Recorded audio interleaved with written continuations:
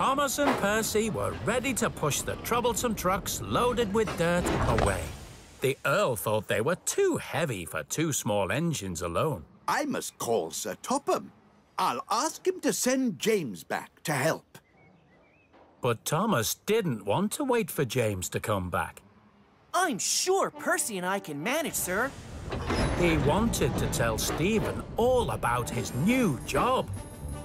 Hold on, Thomas. Shouldn't one of us be at the front? What happens when we get to the top of the slope?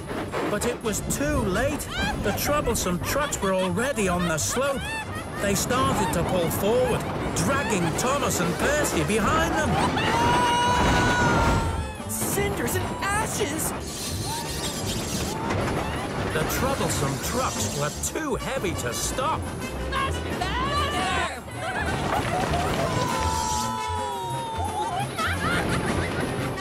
That sounds like a runaway train! There was only one way to go.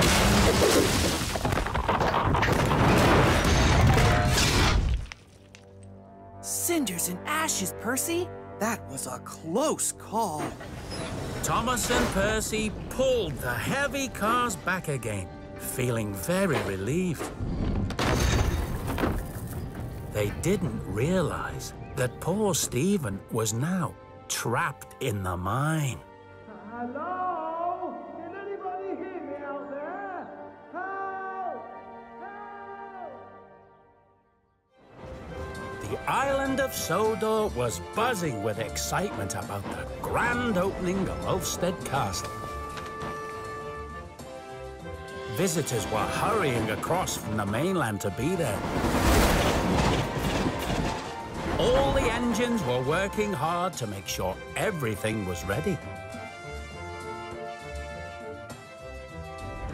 Thomas went to the steamworks to find Stephen.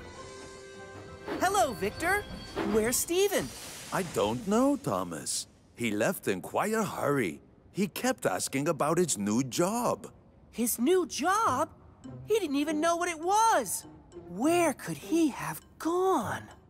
Thomas was worried about Stephen, and when he told James and Percy, they were worried too.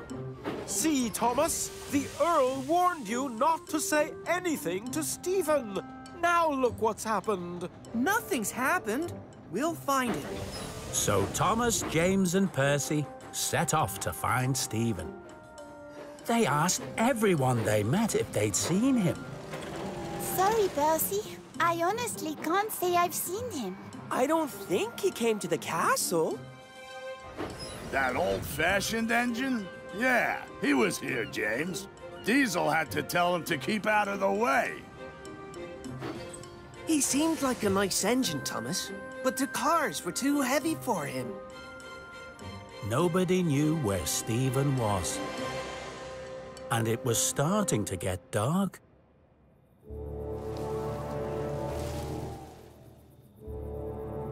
Calling all engines! Calling all engines! Be on the lookout for Stephen!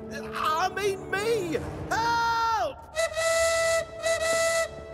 Oh, looks like I'll have to find my own way out of here before I run out of steam.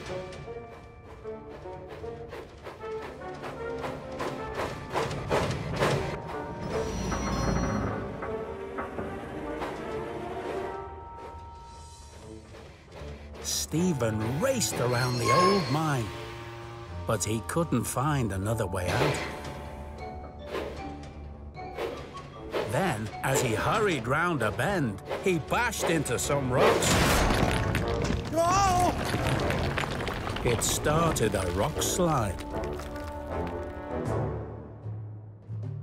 Back at Tidmouth Sheds, Thomas told the other engines that Stephen was missing.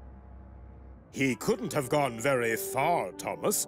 But he might be in danger. Well, you shouldn't have told him he had a job when he didn't.